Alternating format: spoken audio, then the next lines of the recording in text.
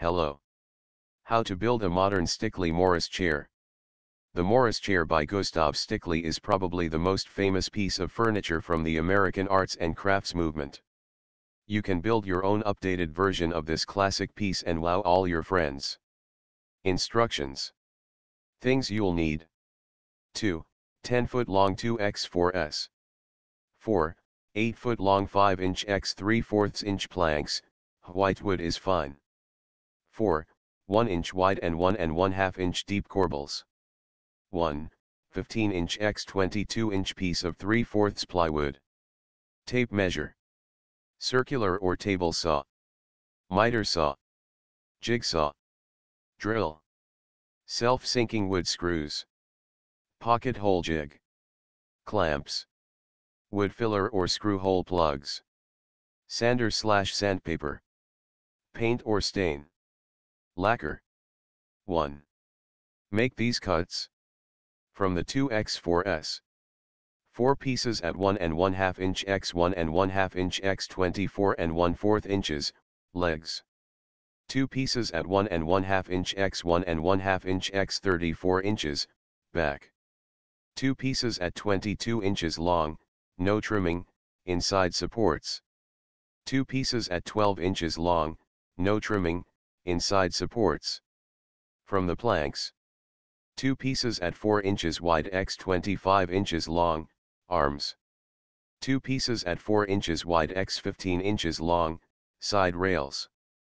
2 pieces at 4 inches wide x 22 inches long, front and back rails.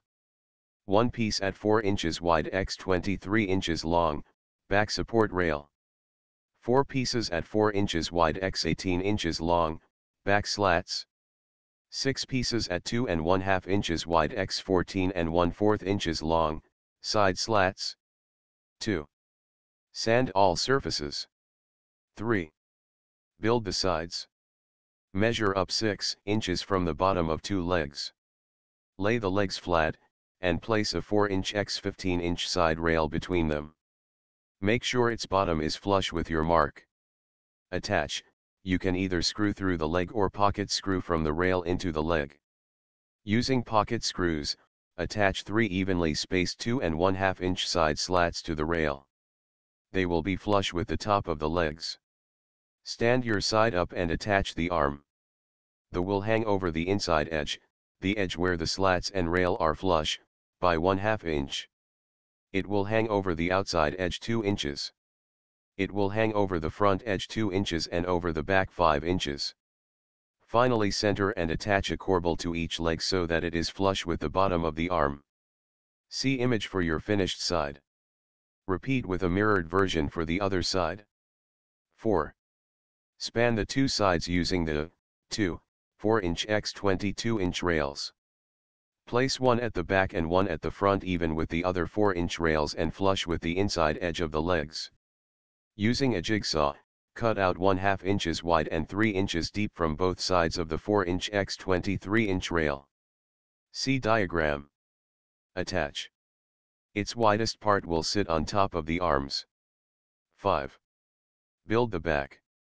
Miter the bottoms of the back, the 1 1/2 inch x 1 1/2 inch x 34-inch pieces, at 12 degrees. Span the 2 pieces with the 4 back slats. Measure down 1 inch from the top and space evenly. 6. Attach inside supports. Place the 2x4 inside supports 3/4 inch down from the top of the side and center rails. Screw into place.